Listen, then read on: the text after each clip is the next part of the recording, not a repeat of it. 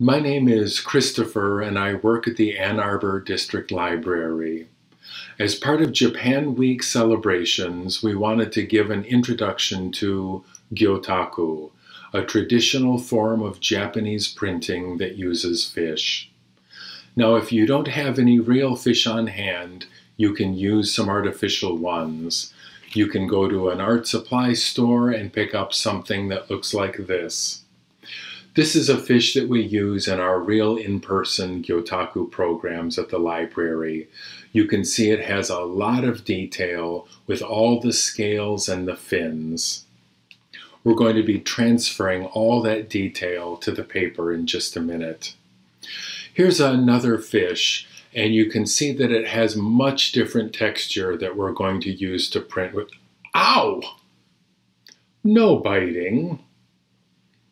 Let's head on over to the art table and see what we can figure out together. I think this is a flounder. It's a flat fish. And these fish from the art supply store come with a flat bottom, and all the texture and pattern are on the front. So what we are going to do is lay our fish down like this. We're going to put some paint, some ink on it, and then we're going to try to carefully press our washi paper onto that surface. And if we put just the right amount of ink on, it will hopefully work.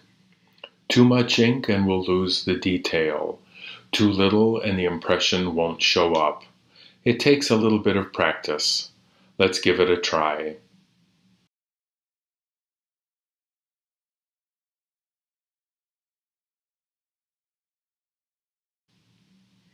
I've tried this in the past with acrylic paint and it doesn't work as well.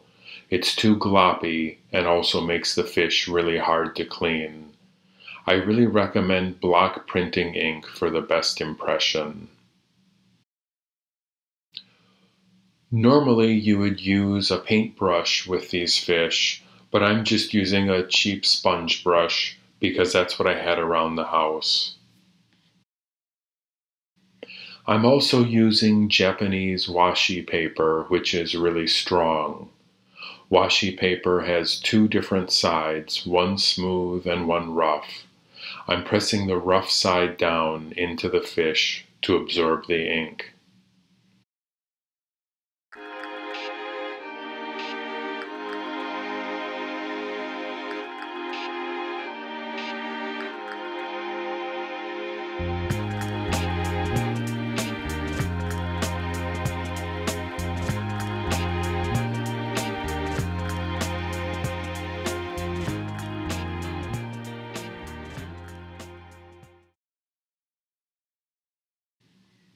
And here we go.